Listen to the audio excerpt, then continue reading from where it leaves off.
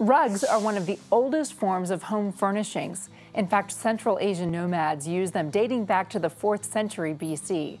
Today we talk with Javid and Seema Hakakian, who offer quality rugs to today's modern interior designers and homeowners.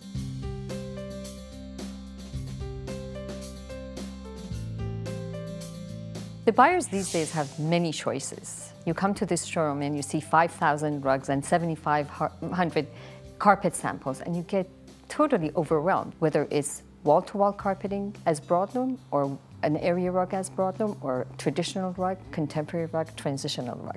All right, what is broadloom? Broadloom is referred to wall-to-wall carpeting. If you don't have wood floor and you would like to cover it, or even if you do have wood floor and you want the warmth, you can use broadloom as wall-to-wall. So broadloom is one choice. What would be the opposite of broadloom? It can be handmade, hand-tufted, machine-loomed, hand-loomed, many other choices for rugs, yes. And then we have choices in materials as well. The material can be wool, polyester, nylon, viscose, tencel, bamboo silk, or any combination of those fibers. What are you seeing now, Seema, for the big trends among rug buyers? I see the trend as a reflection of your personality. I look at the floor as the fifth wall, and the same way that you decorate your walls with beautiful paintings and artwork and wall coverings and faux paint, the floor has to be decorated the same way. What goes into how expensive rugs are? The first and foremost is the type of weaving that the rug and the origin that the rug has come from. However,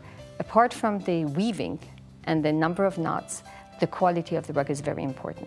So when you're talking about weaving, you mean like a machine loom would be the best option for those on a tight budget? Correct. The machine loom or hand tufted would be the best price attractive for them. And then at the other end of the spectrum? Hand knotted rugs, the tighter the knot, the better the quality, and obviously pricier. Seema owns her business with her husband Javid, who specializes in antique and oriental rugs. So we're here with Javid in the antiques room. Can you give me a sense, what is an oriental rug? Well, an area rug that's done by hand knotted from China to North Africa is called oriental rug.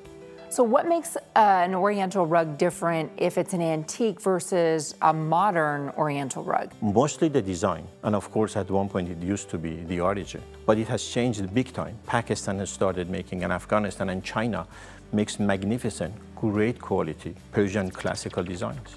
Are there certain kinds of designs that are antique and yet still appealing to modern buyers? Yes, a lot of geometric all over pattern, steel, and the softer one, the ones that colors have actually gone and diminished, are the ones that are most valuable and very expensive. When we're talking about a masterpiece antique rug, how long would workers have spent creating that piece? Normally on the larger pieces you put a number of people with the same strength, energy, same size hands to make the same rug.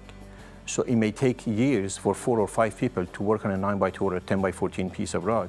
The showroom at their business caters to all types of homeowners and to some top designers too. So Seema and Javid follow the market trends closely.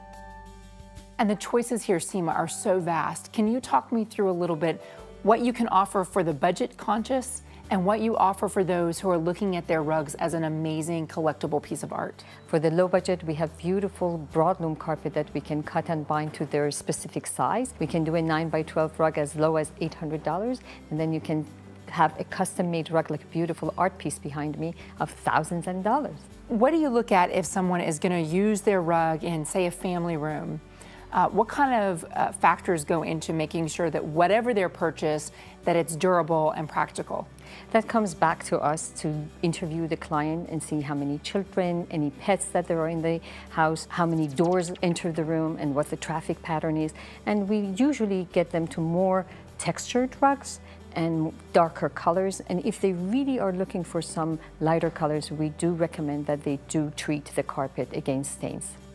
So whether you're looking for a broadloom for your family room, a fine rug for your living room, or a trendy rug to make a bold statement, visit a reputable rug dealer who can help educate you about your choices.